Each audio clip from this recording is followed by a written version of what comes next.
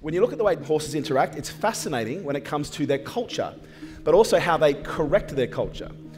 Because when you have a horse that is demonstrating behaviours that is out of alignment with the culture of the herd, what do the other horses do? They'll have a bit of a communicate. But if the horse continues that behaviour, what will it do?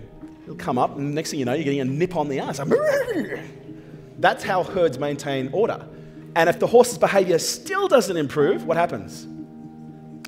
He gets ostracised from the pack or ostracised from the herd.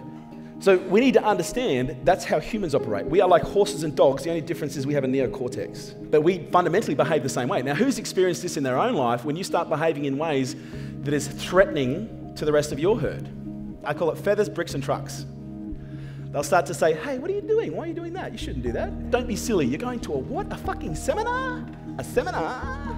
Sounds like a scam. That's a feather. Then they'll start throwing bricks. Don't be are you seriously going to sacrifice our time together just to go and spend an extra 2 hours doing some work? That's a brick. And then a truck is, if you don't stop this right now, then we can no longer be friends. Which in some cases is actually a good outcome.